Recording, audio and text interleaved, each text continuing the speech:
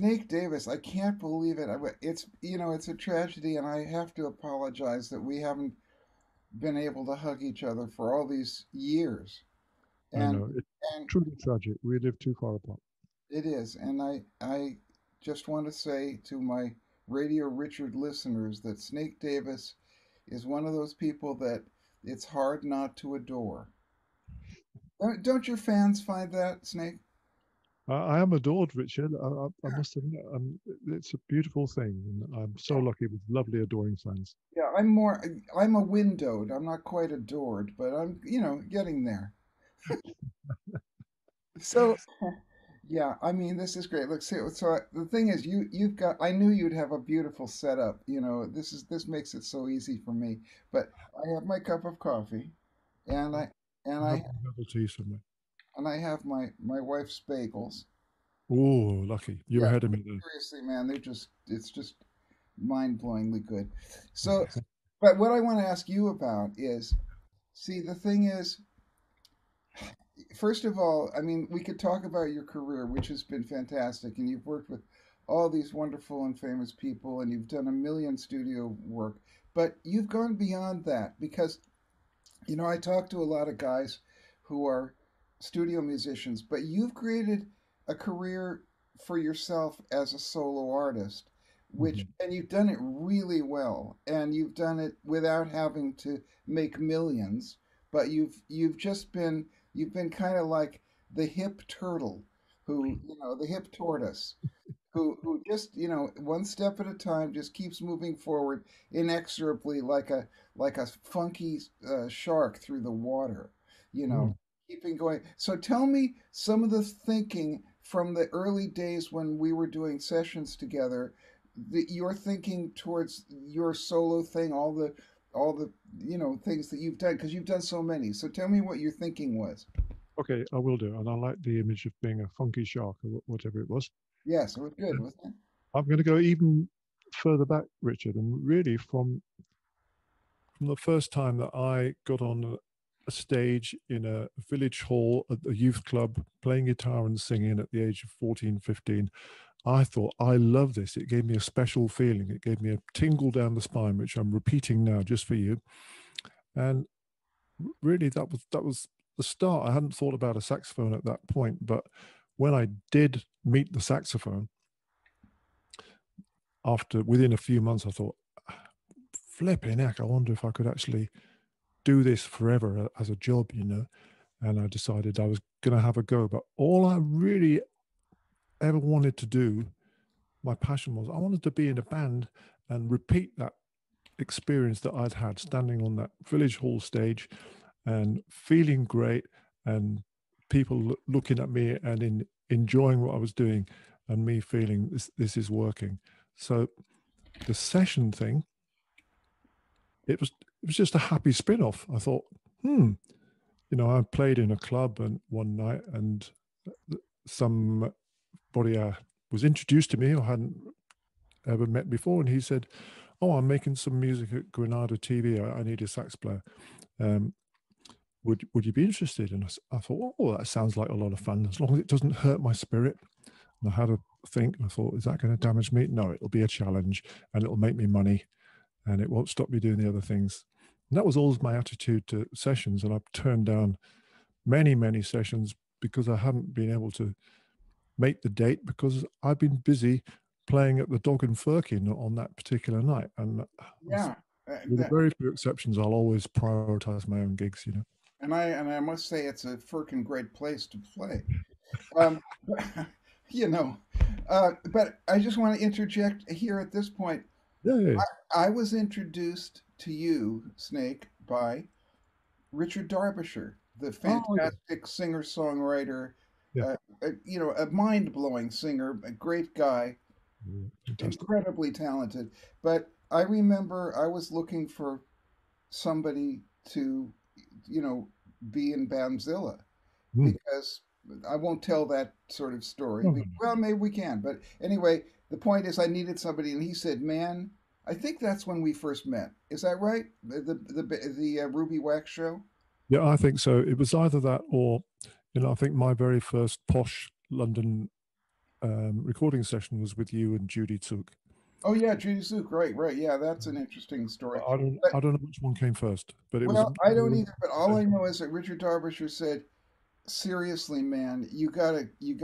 I know this guy Snake Davis, and I said that's his real name. He is, yeah, that's his real name. He actually chooses Chris as his stage name, but his parents called him Snake. So I said, oh, that's a great story. So so he said this guy's outrageous, so you've got to use him, and of course I did, and that's how word of mouth. I know that when people started hearing about you, you were kind of feared not because you were big time, but because you were the opposite. I mean, some studio players, they come in and it's all this business. That wasn't Snake Davis. You came in and you were just so calm and relaxed and sure, yeah, let's do that. Great, fine. And so that was just I'm just saying as a little additive of how we met and how I was introduced to you. Yeah, So you can now you can continue on from starting sessions. well, really, um, there was some cruise boat work in between.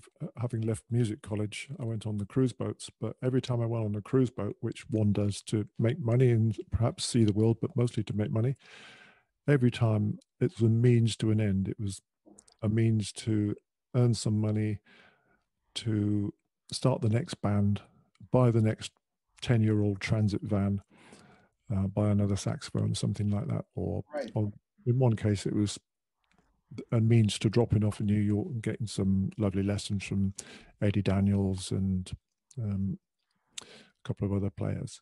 But it was always, whenever I was doing a session or being a sideman, um, I was enjoying it and enjoying the challenge, enjoying the thrill, the music, the money. But my sights were always set on the next snaky gig or the next snaky lineup that was down the track somewhere. And Mhm. that's still the way I am, really. And not much has changed since then. Well, talk just a little bit about the solo, apart from your bands, which of course you've always had bands, Yep. but you've had some interesting concepts, and I thought it was, just a genius concept for you to do, the famous sax solos. I'm not sure what you call it. What do you Oh call it? yeah, we call that classic sax solos. Yeah. That was an idea that it really was a sort of bubble that just appeared in my head.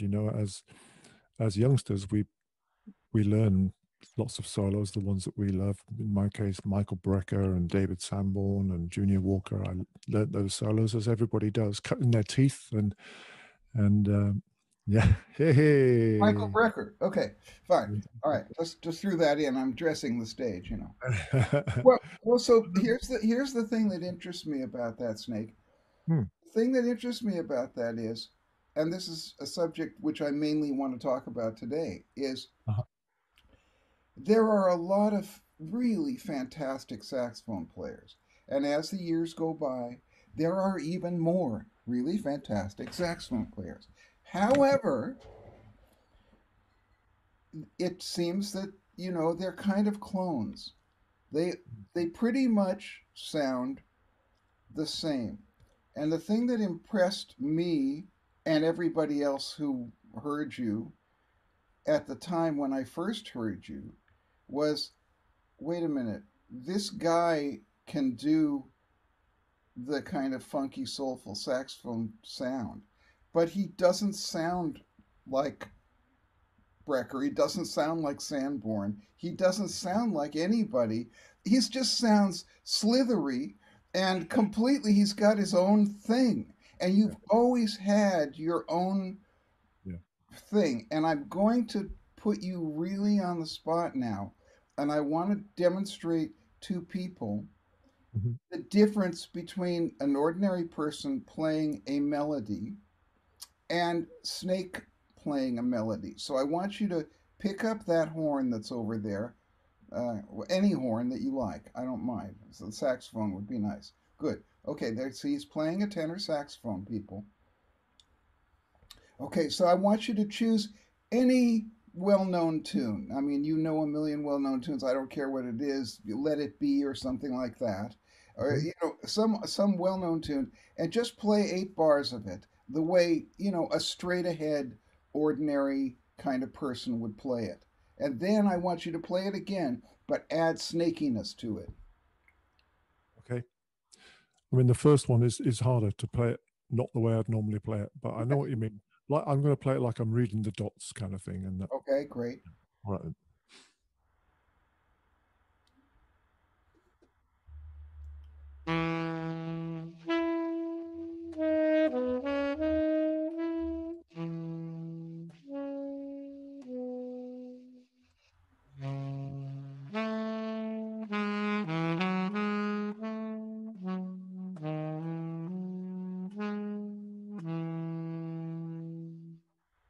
Lovely. And now we're going to get you in full snake, very slimy slitheriness. Okie dokie.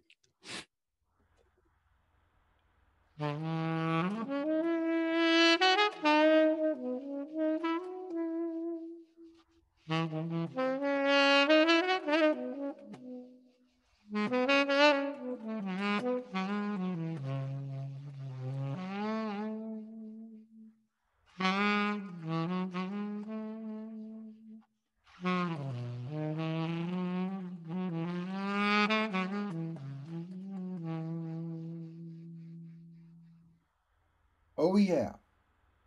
And okay, so now I don't know if you want to do it or I want to do it, but I want you to tell me the kinds of things that you added to that to make it snake.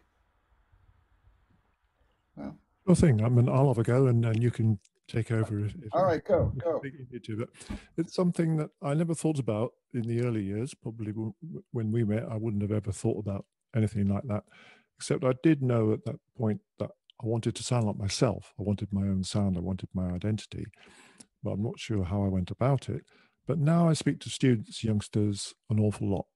So I've gone through this process and I've kind of worked backwards and think I know what's going on. And really, I play nearly all the time like I'm singing. And if um, if I'm playing a melody which has words, the words are in my mind. And if I'm playing a melody that doesn't have words, I play it very lyrically as though I was singing. Right. And if I'm learning something like Somewhere Over the Rainbow, um, then I'll sing a phrase and then play it and sing it again. And if a student comes to me and says, "Oh, when I play, it's all boring and plain," I say, "Let's go through Georgia and go Georgia and then toot toot," Yes. and see how your vocal informs your playing, your Right. instrumental playing. Right. That's what's going on, really. Well, now I'm going to add the Richard Niles kind of PhD analysis of snakes playing. So one of the main elements that to me is a snake trademark that you use in a way that no one else, I don't know any other saxophone player who uses it the way you do. And I'm probably going to ruin your playing forever by saying this because then you're going to think about it and you'll think, oh, I can't do it. I promise not to. Is your use of dynamics. Mhm. Nobody goes from like Snake does. So your use of dynamics on certain notes, of course, all of these things you do add emotion to the melody you're playing. But what is especially effective is this amazing, and not only that, when you use the dynamics, you are the tone of the saxophone is still full. Even when you're playing a whisper, it's this warm, you don't have, first of all, here he is, Snake's playing the tenor. Now, a lot of tenor players get this very hard. They're trying to emulate Michael Brecker, and there's nothing wrong with that. He's, a great genius. But that's not the Snake sound. The Snake sound is warm, pour baby oil all over you, hugging, kissing, nuzzling. That's the snake. So that you have this actual tonal center which is warm. And I don't know how you produce that. In fact, I'd like you to pick up the tenor Mhm. and get the hard sound and then get your normal sound. or do it the other way around, whatever you want to do. Okay. I don't know if I can do this, but I'll try. Okay, so what I want you to do is just play three notes that are really the hard kind of brash. I won't say brash, but the hard kind of Brecker hard nose kind of sound, Okay, I'll try. which isn't snake sound. You can, yeah, okay.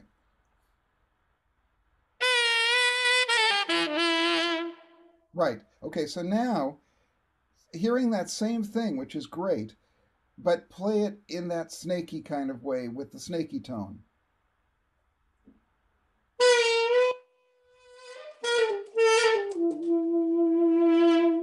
Yeah. See that, and there is the difference, folks.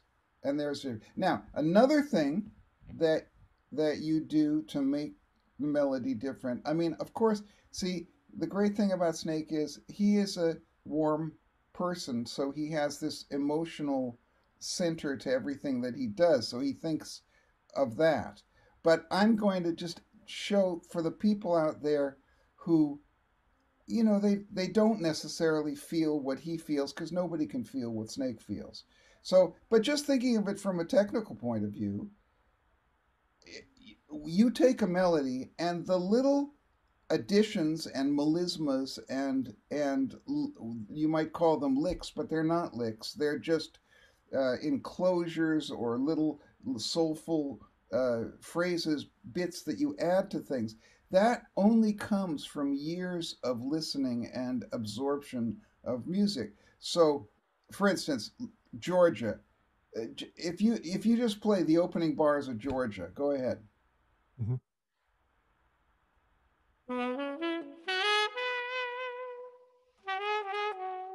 Okay, right there.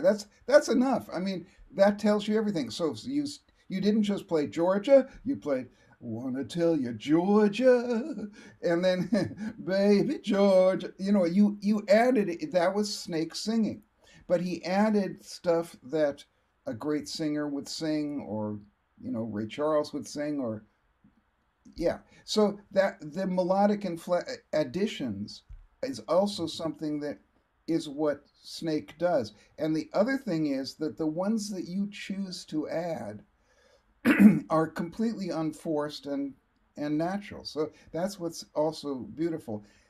You also have a very special little thing that you probably don't think about that you do, but at the end of the note, it kind of it decrescendos at the end of a phrase, but it just does this little wobbling kind of thing.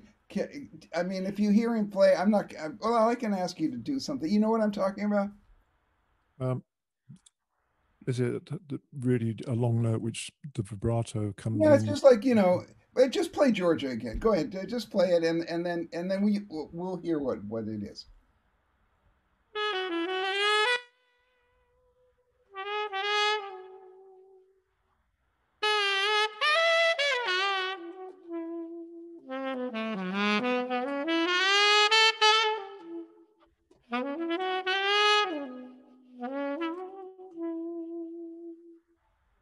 Yeah, yeah. Okay, so you can't help but love Snake Davis. It's that simple. Beautiful.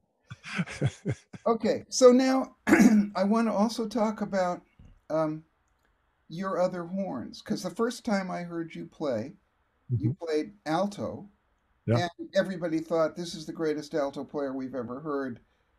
We want him to marry us. And then you picked up the tenor, and you sounded like Snake Davis still. Mm. And then you picked up the flute, and we did sessions where you were playing flute, and you still sounded exactly like Snake Davis. Can you explain to people why that is?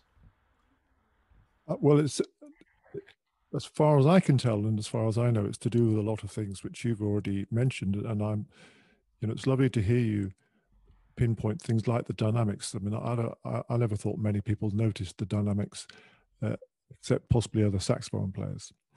Is that I could go and do a jazz gig, which I don't do that often, but when I do, the players who are in the audience, they come up to me and if it was Mornington Lockett, they'd be saying, "What are you doing with that incredible harmonic lick thing?" And they come up to me and they say, "How do you play so quiet? How do you do that?" And so I think it's that, and it's, I think also it's my nature, the way I am, and I think it's comes from being a soul boy. And I absolutely love Parker and Coltrane and Michael Brecker, but I love Smokey Robinson and Aretha Franklin even more.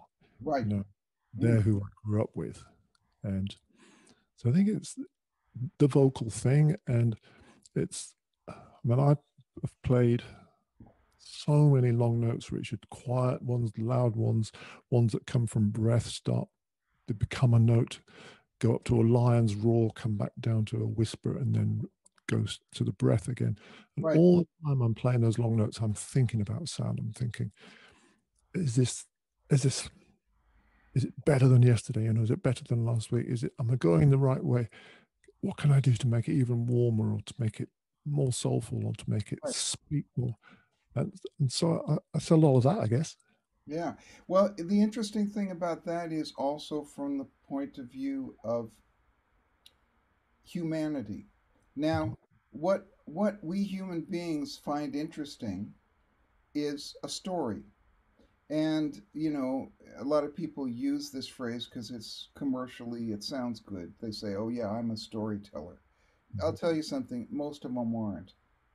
They're not storytellers. The only story they're telling is they want to, make a lot of money or have a lot of illicit rumpy pumpy. But Yeah. but the truth is they're not actually telling a story. Now, what makes a story great is a sense of drama. And Mhm. what gives you drama? Drama isn't man woke up, put on his clothes, went to work, came back, had dinner, and went to sleep. That's not a story. So what you provide by doing these dynamics, there's something happening. There's an event. Here's the first event. Here's the next event.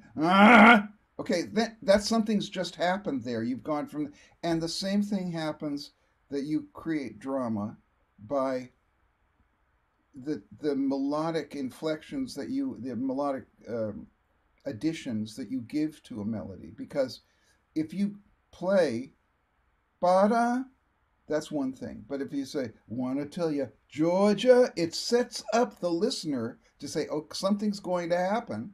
When you play, man, you know something's coming soon. It's psychological. It's not, you don't think that literally, but that's Yeah, yeah. I going think on that's. in the mind of the listener. And you know that. You know that in your heart, but you know it intellectually too. You know what? Another thing is, Snake. I mean, I'm doing a lot of the talking in this interview, and I shouldn't be, but it's because I adore you that I want to just explain to people how great you really are. Yeah. The even though you may not think that you're thinking intellectually about this stuff, you actually are. So, what do you think of that? I think that ties in with a lot of things that I think about and talk about. And just going back to what I was saying previously, Richard, 10 years ago, I would have been going, even 10 years ago, I was already old. I was already in my 50s, but I still hadn't really spent that time analyzing and going over things. And I would have gone, oh, really? But now, yeah, what you're saying ties in with things that I think about. And the story, a lot of the time, the story I'm telling people is listen, listen how beautiful music can be. Listen how a melody can take you to somewhere sad, somewhere mysterious, somewhere interesting, and then it can change your mood and bring you back. And this is how great music can be. I don't mean this is how great I am. I mean, this is listen to what music can do, listen to where it can take us. And on a good day, I'm living and breathing that, and that's what's happening to me. I'm just thinking, man, I'm the luckiest guy in the world, and I pick the best instrument in the world, and I play with the most wonderful musicians. And on a not so good day, I'm playing the part of that guy who is feeling that way on when he's at his best and his happiest. So it is a lot of it is storytelling, and it's a journey. Every piece of music I play has a starting point, and then it goes hopefully somewhere interesting. It might take a turn that none of us had expected, not even me, and then it comes back somewhere, and the mood changes, and then it eventually arrives home, and everybody goes, Oh, wow, what just happened? You know. Well, I certainly feel that all the time and I've heard it, from the first time I ever heard you play. That's exactly what I thought, and that's what everybody thought. Nice. Um, Pleased to and hear. um, I just want my listeners to know that this is such a great pleasure for me, and Snake is one of the. I mean, a lot of musicians are not very nice people. Snake is one of the nicest people that ever lived. And so as a result, everybody just feels better when he's in the room because it just relaxes everybody. I mean, that's really the truth of it. Thank Um, you. and I won't tell the story now, maybe, but when on our first kind of professional uh, thing with Banzilla, there was a sort of a tense No, moment, very much. not more than a moment, hours of tension. Yeah. And Snake managed to diffuse that with his amazing playing and his personality. And no one else could do that. And it's a wonderful thing. Um, before we go, I would love you to, because I know you have to get somewhere. You've got a gig or something, right? I'm got a gig right here. I do a stream. Oh, yeah, right. Okay, good. Well, But nice. I'm all right for a few minutes, Richard. Well, okay, so you have to interview me on your stream someday. That would be great. Um, but anyway, I just want to ask you about that stream. Talk about that and other little things that where people can see you and Mhm. get into you. So just give yourself a big fat plug right now. Okay, well, I mean, Google is a wonderful thing, but my go-to place is the website, which is snakedavis.rocks. That's pretty easy to remember, I guess. Nice. And there are details of everything. There's even those strange things we remember called gigs coming back into the diary now. Let's hope they actually happen.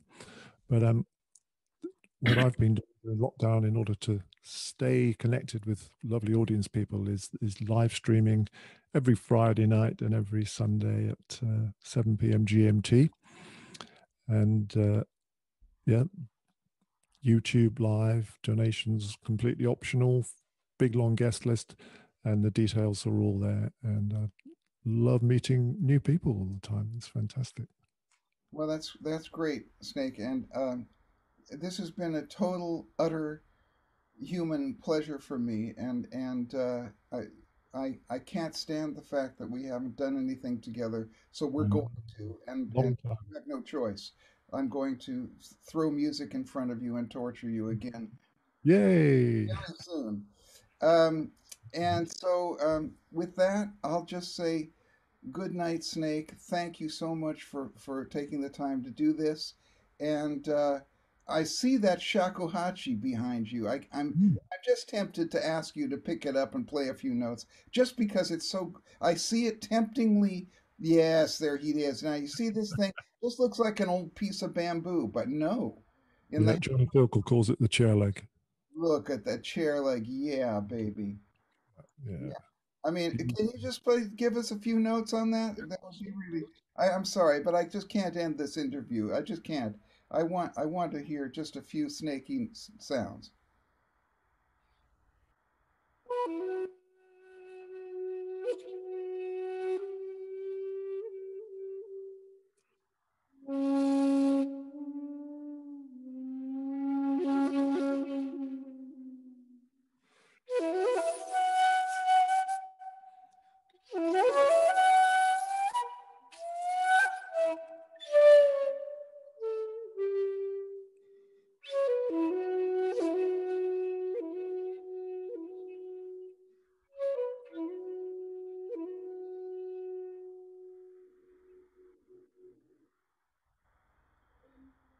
Beautiful.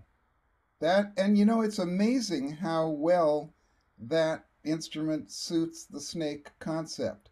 Now, can you do bending on that thing? Because I didn't hear any bending just then.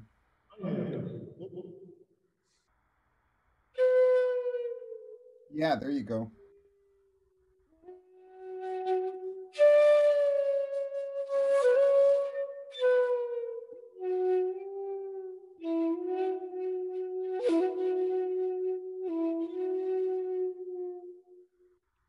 Yeah, yeah, fantastic.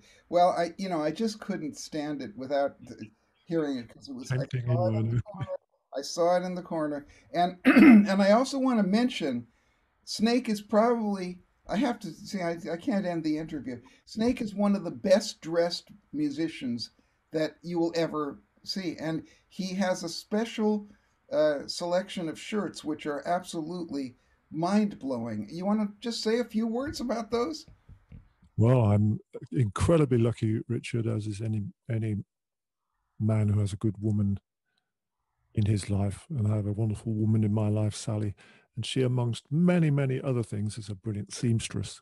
So she must have made me 20 shirts by this stage, and a special occasion comes along, like the 100th stream, for example, a new shirt appears.